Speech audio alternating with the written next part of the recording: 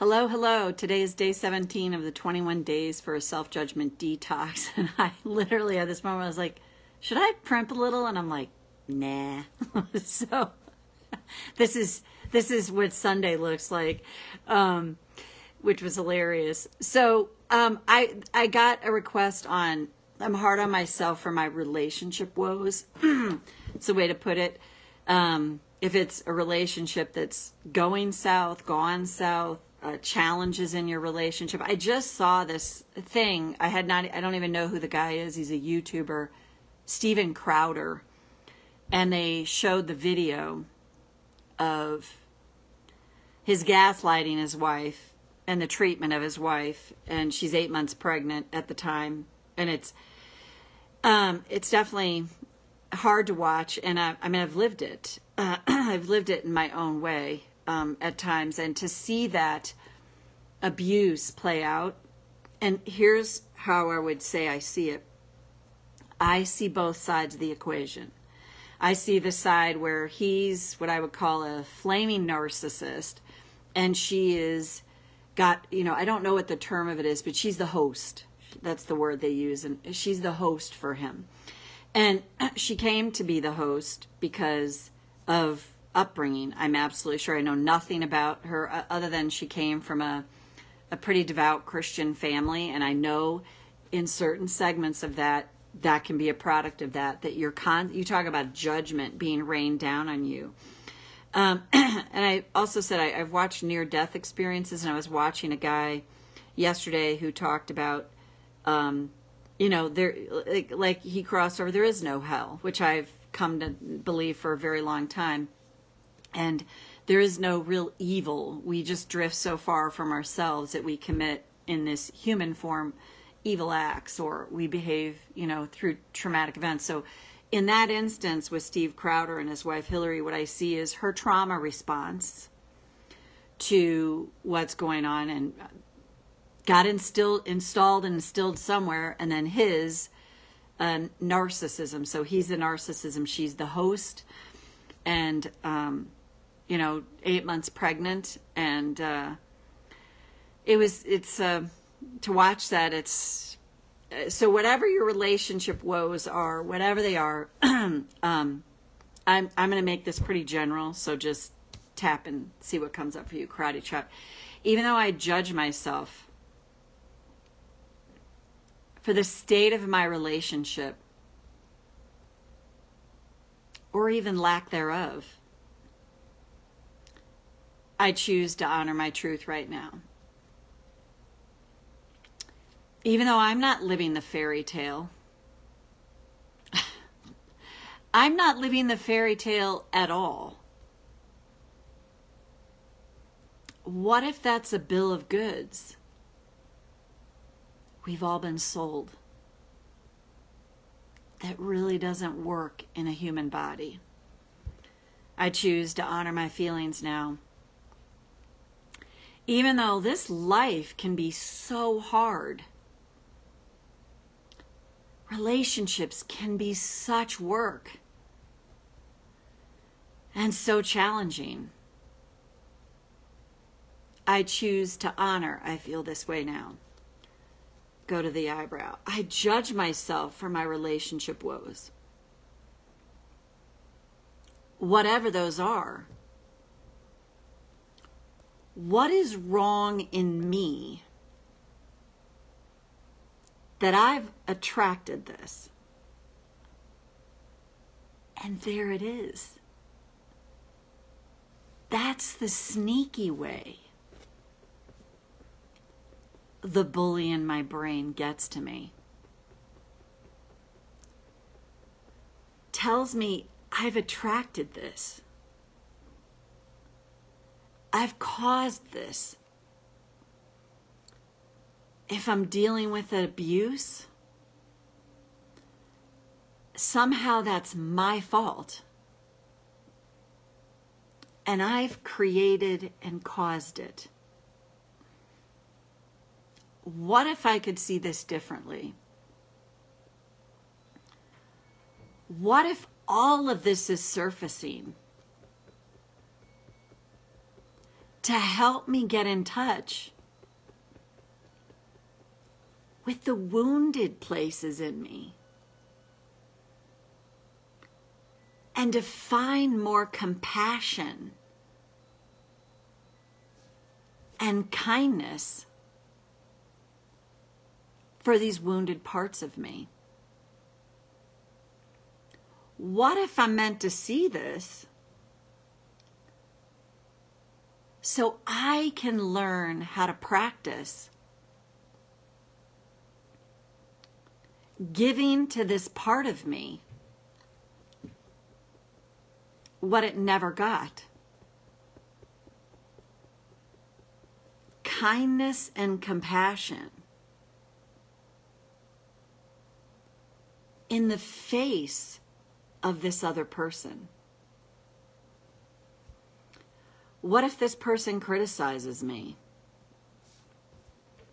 puts me down, is challenging to deal with? And what if I keep blaming myself for that? But it takes two to tango. And what if I have my part and they have their part? And what if I got wired so long ago to try and fix this? To try and fix them? To edit my behavior constantly to be a better person? And what if that's gotten me trapped at times? What if all of this is happening to help me find my personal empowerment? What if I'm meant to see these wounds? Not to make myself wrong for them, not to judge myself for them, but to find a way to practice forgiveness. Because I was a victim as a child. When all of this got installed in me, I couldn't run away. And what if, as I listened to this wounded child in me, speaking through me, through this relationship, what if it awakens me to see how I learned to be so hard on myself and then slowly start to practice loving kindness and compassion? And what if it could be possible? This relationship is the vehicle that Spirit is using to draw me back in to a deeper, closer relationship with Spirit. What if it's forcing me to nurture that part of me? And what if amazing things can come from this? As I learn to reconnect with God, Spirit, in a whole new way. And what if that changes everything? And take a breath. I know in my own life, the challenging relationships that I deal with, they really do force me. And I can think of so many of them that have forced me to really look at myself. And what I used to do is really judge the hell out of myself. Not that I still don't do that. Not that I still don't get caught up in that. But it's really forced me to see the wounding and to learn and practice to be more loving, kind, and compassionate with that part of myself. And it's a journey. It is such a journey. And it's like, you know, 1 step forward, 2 steps back, 3 steps forward, 2 steps back. And to me, the key always goes back to that, catching ourselves in the act of the judgment. And you're not going to catch it most of the time. You're just not. But when you do catch it and you interrupt it, that's a profound moment. Just even note, like, wow, there I am judging myself. That's an interruption alone. And that can be enough. And the more you catch that, the more you awaken to, we learn to treat ourselves the way we were treated.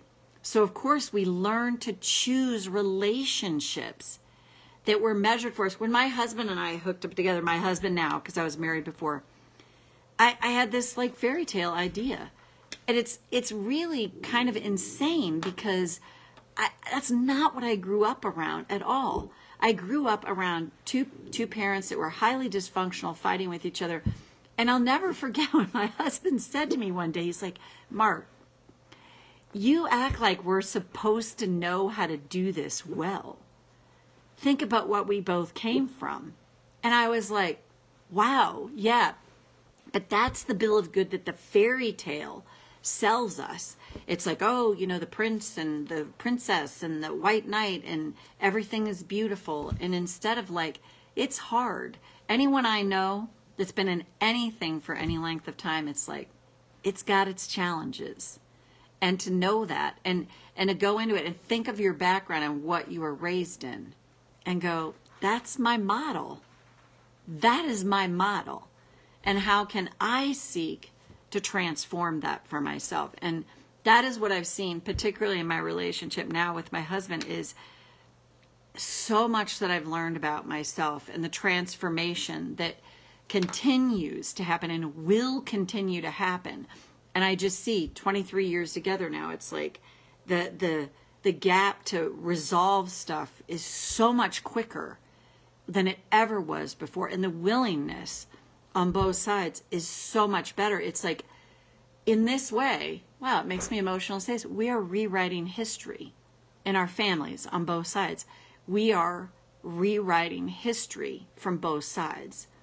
And in the hopes that that changes stuff that our kids moving forward rewrite it in their own way as well. So I hope you found that helpful, and we'll see you back here tomorrow for day 18. Bye for now.